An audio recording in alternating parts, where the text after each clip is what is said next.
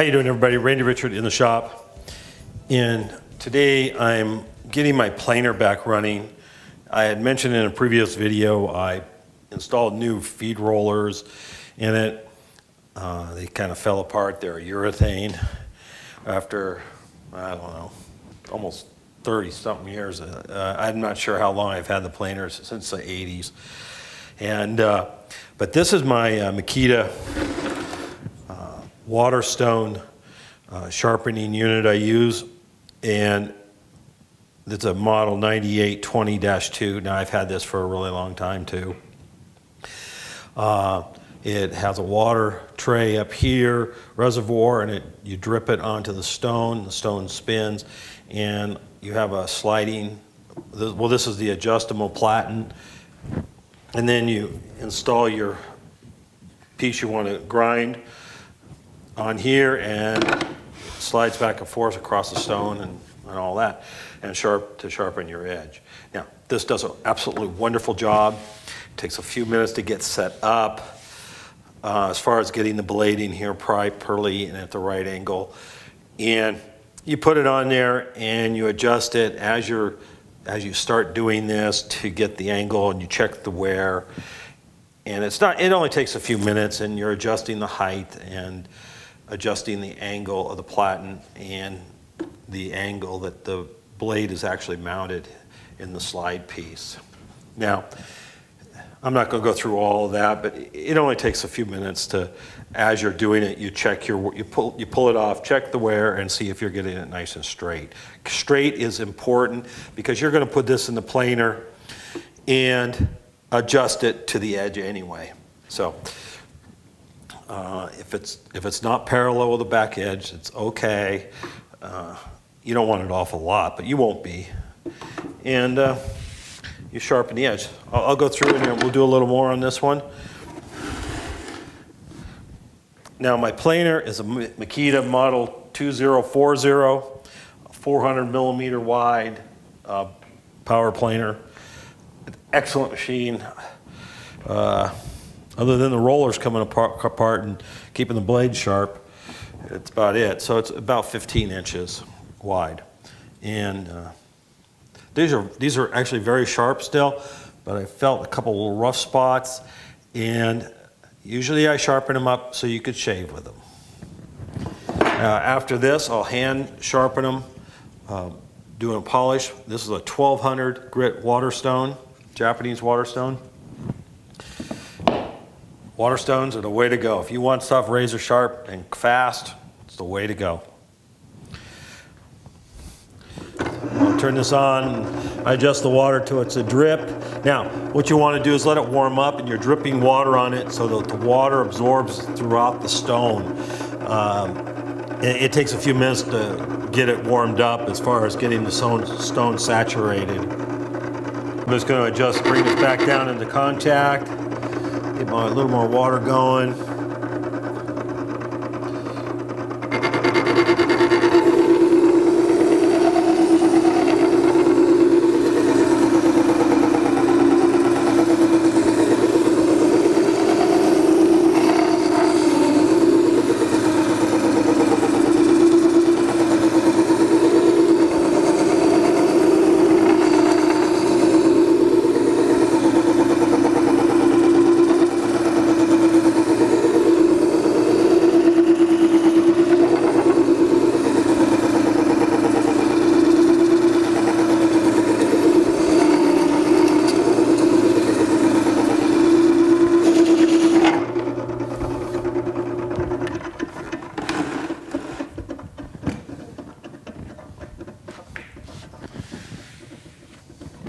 I tell you, this only takes a few minutes to do this, and you must be very careful. It's very, very sharp.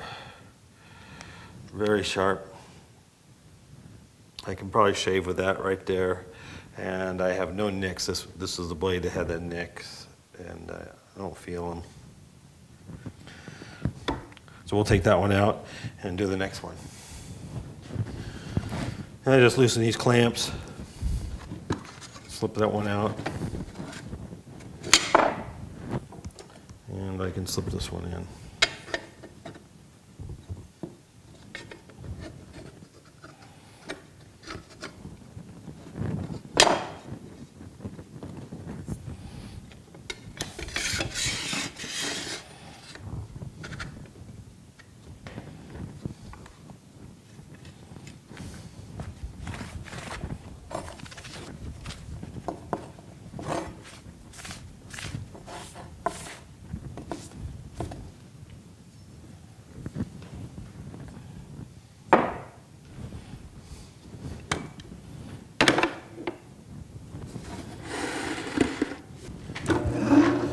going again here, and this should be fairly close as far as adjustments go. I'll just bring her down and see what kind of contact I have. Sounds really good. It's making contact the whole way.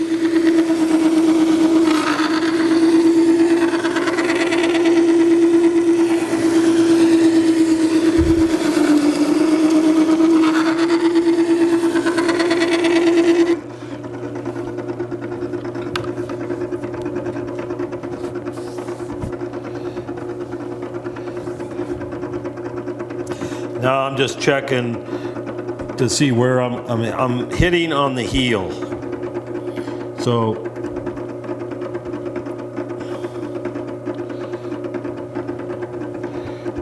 yeah, I'm hitting on the heel of the veg. So we need to go out with it a little bit more. And that's adjusting these. I don't want these too tight here. You gotta be able to move the blade.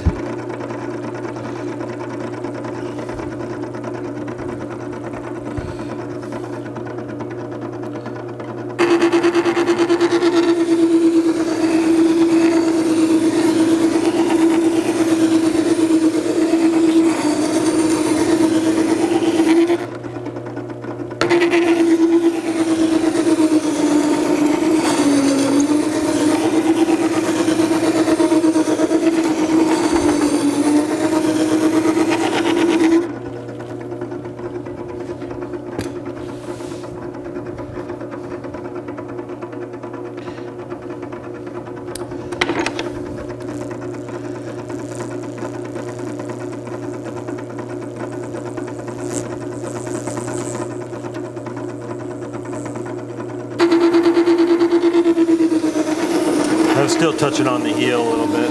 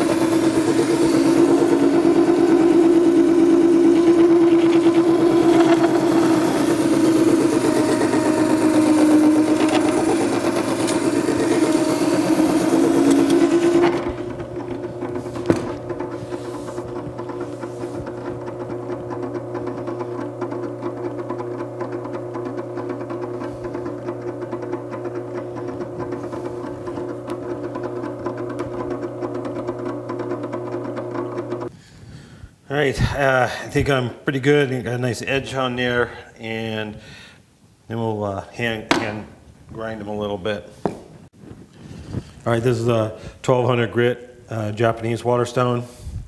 So I just put water on there. My other ones I keep in a water bath.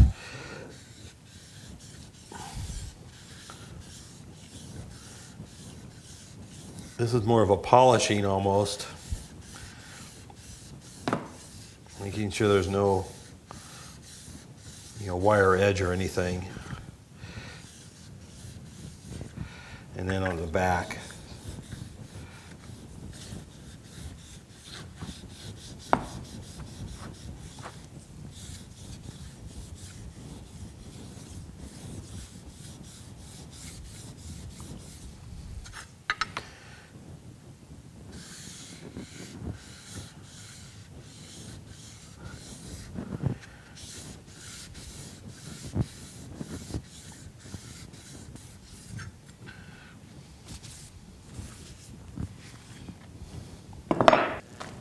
All right, so here I have a 400, an 800, and this is my 1200. I took a couple swipes on the 800 and then back to the 1200 for a few swipes. So these are nice and sharp now, sharp enough to shave with. Yeah, sharp enough to shave the hair right off. You can see here, shave the hair right off, yeah, right? Pretty nice. We'll try a piece of paper, we'll see. Oh yeah, just like nothing. These are good enough for what I want to do as far as planing goes. Very, very nice. Came out good. Nice, even edge. We'll put them in. Now this is the top of the planer. Here, this is the cover right there. Top of the planer. The wood comes in from this side. And here's the head, cutter head. 2 cutters that we sharpened. And this is a spring plate that the cutter will slip underneath here. And then we're going to adjust it. We have these locking plates that go on top. So first off, we're going to do is put the, we'll get the cutter in right here. And this just slips between the spring plate and the cutter head. Now, this has 2 lock positions up over here. You can lock it up with the cutter edge for setting it and down for tightening it. So we'll just turn it up here and lock it in place. Slip this in. The bolts go through it in those slots. And we just gently get it over here to line up with the bolt hole so the bolts get in.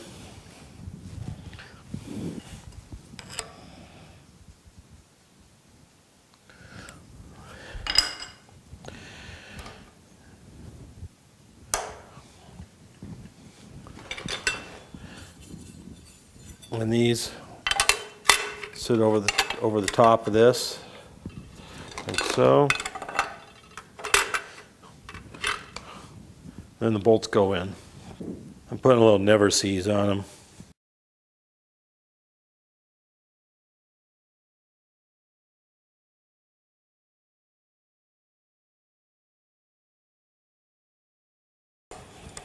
Screw these down until they just touch. Basically no tension on them at all. Just to hold things in place. The spring plate holds the cutting blade in place.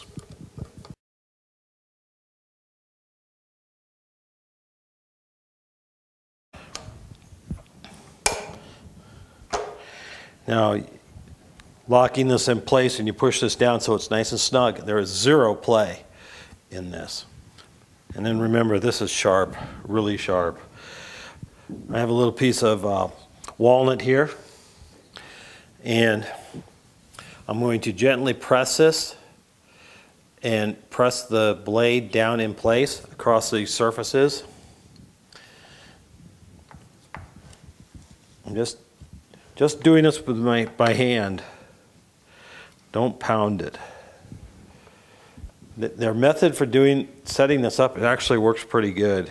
Get you within thousands of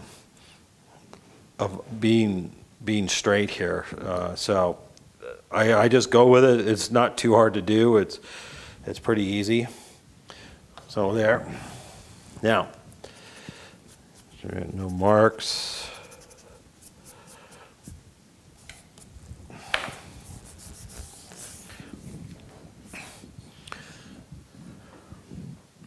Now we're going to take this block and set it on here. Just gently hold it, unlock it, and we're going to back this off so that the cutting edge isn't touching the block. We're going to gently hold it. I'm going to put a little pencil mark over here, and as I rotate it, it will move. And then pencil mark. The difference between the 2 pencils marks should be between 5 and 6 millimeters. I'm a little under there, probably about 4 there, 4.5. I have my caliper set at 5 millimeters. So I'm a little shy, so that means it's a little low. And we'll do the same on this end.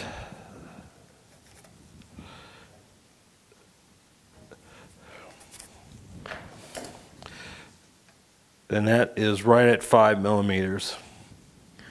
So this end just is a little bit low. So we'll rotate it up. We'll reach in this slot here, and the rear of the blade is down here. And you can I'm just going to give it a slightest tap. We're only talking thousandths. I'm just going to get the slightest little tap forward. Come back.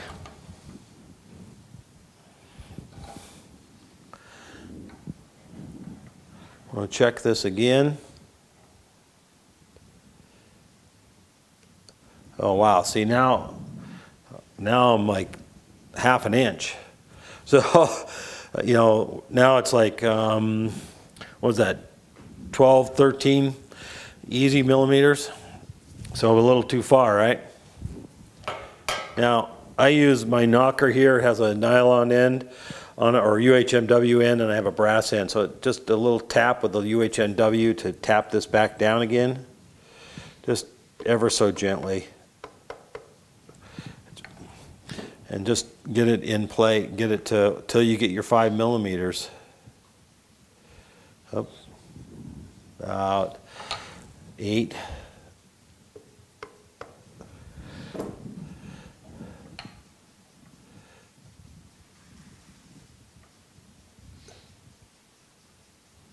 I'm not even touching now. I went too far. Anyway, we'll go back and forth until we get this just right.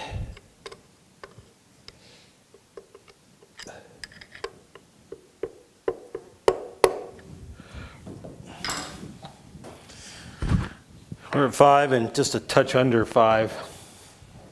I'm going to call that good for now. We're going to snug this up.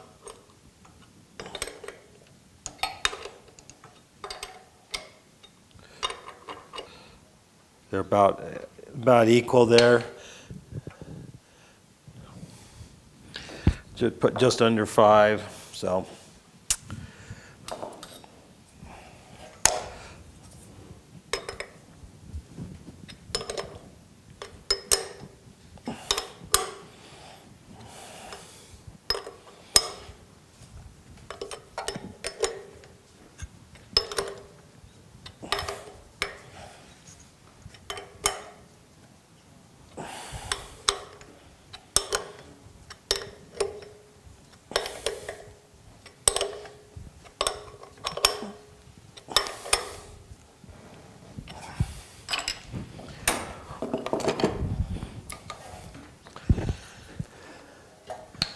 Now I'll go and check both cutters here.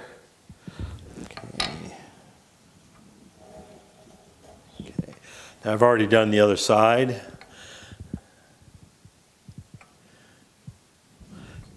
Get a comparison about what we're looking at.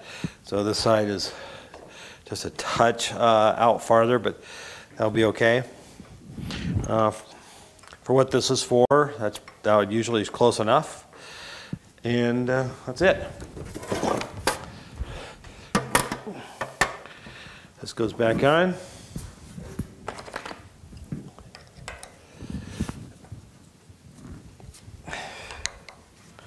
Little tabs hold it down. There we go. I even have this is the original little toolkit that came with the planer. Screwdrivers, blocks, a couple extra bolts. A couple of push-in plastic trigger things. Actually, I think these are for my chop saw, the trigger deal for my chop saw, extra ones. And sprocket set.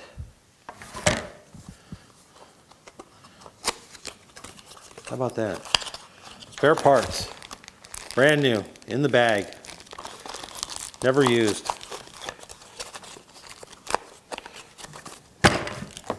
Not too many people have that stuff. Perfect. We're ready to give it a go. Give it a test.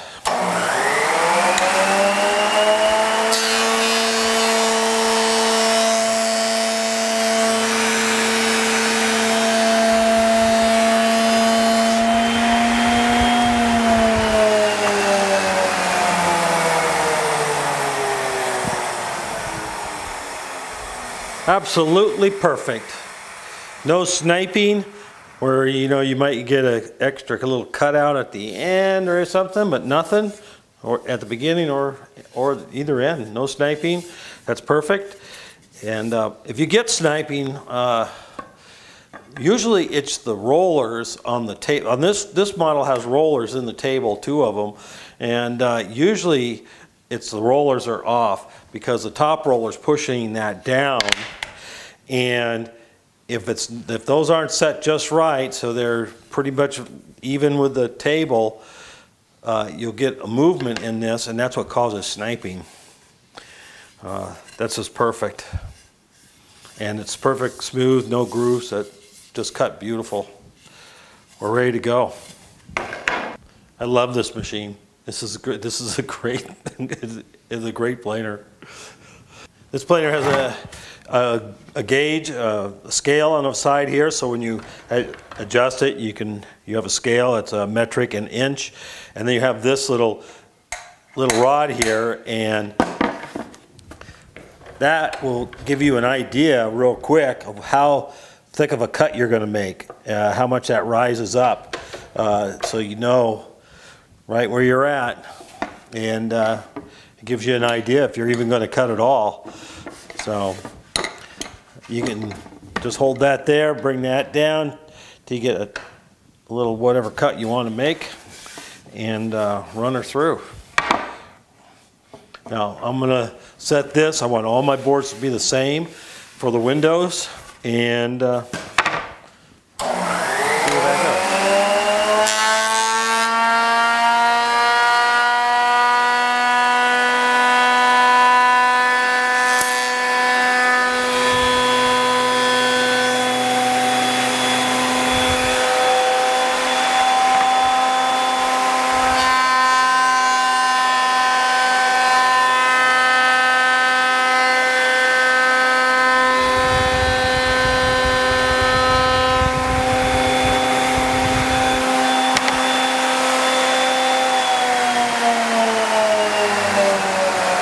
Okay, we'll be running all those through and fixing them up. It's working as expected. Thank you guys. Thanks for watching. Catch you in the next one.